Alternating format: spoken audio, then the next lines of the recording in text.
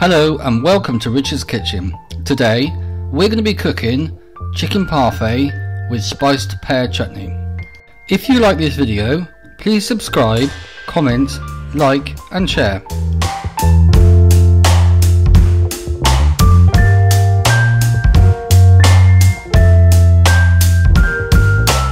Today's dish will include our spiced pear chutney recipe, and the link to this recipe will be at the top of your screen right now.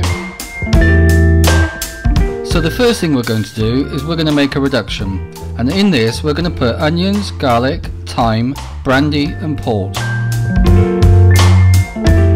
So in a hot pan we're going to put 140 grams of finely diced onions, 15 grams of chopped garlic and a small bunch of thyme. Now cook those for 2 to 3 minutes until they're nice and soft. When the onions have softened, add 150 milliliters of cooking brandy. Make sure you ignite the brandy to burn off any alcohol.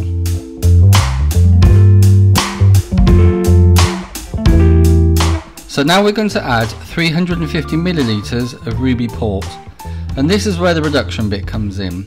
So we're going to carry on cooking until all the moisture has evaporated and we only have a couple of tablespoons of pure flavour left.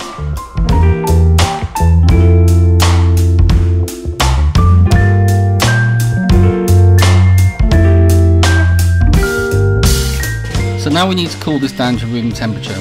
Pour it into a dish and save it for later. Now we're going to blend the main ingredients for the parfait.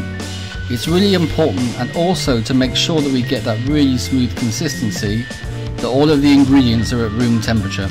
In a food processor, add 400 grams of chicken livers, 5 eggs and the reduction that we made earlier.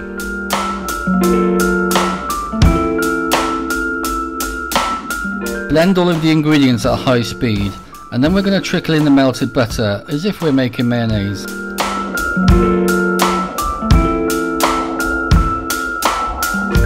When you have finished adding all of the butter, this is what it should look like.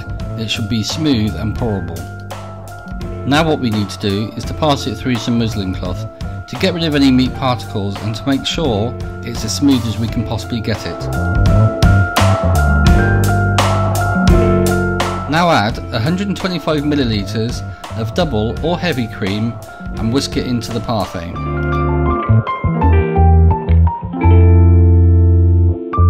Line a terrine mould or a small loaf tin with cling film and pour the parfait mixture in. The cling film is there to help us get the parfait out of the tin when it's cooked, and don't worry, it won't melt. So now we're going to cook the parfait in a bain-marie. Put the terrine mould into another dish and fill with water until it goes halfway up the side of the terrine mould.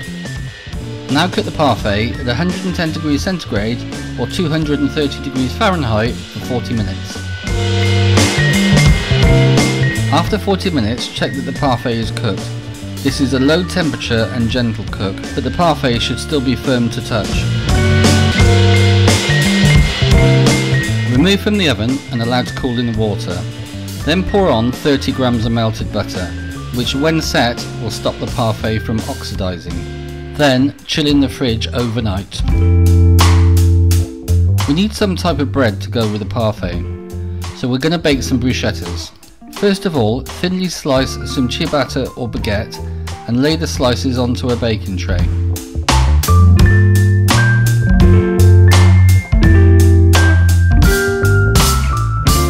Drizzle the bread with olive oil and then sprinkle sea salt or kosher salt and then ground black pepper onto the bread. Bake in the oven at 180 degrees centigrade or 350 degrees Fahrenheit until the bruschettas are a light golden brown in colour. Now it's time to slice the parfait. Carefully remove from the tin by pulling on both ends of the cling film.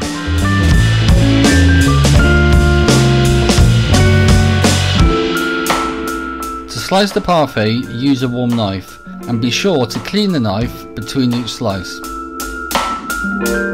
The parfait will be firm, but it will also be like slicing butter.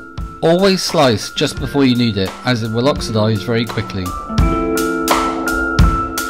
We're going to serve with some nice crisp leaves that have been spun in a salad spinner and then tossed in a light vinaigrette. This is a great dish to have all year round, but at this time of year, particularly with Christmas coming up, it has some delicious wintry flavours. I enjoy this dish as a starter or occasionally as a light lunch, because I know that every element will be packed with flavour.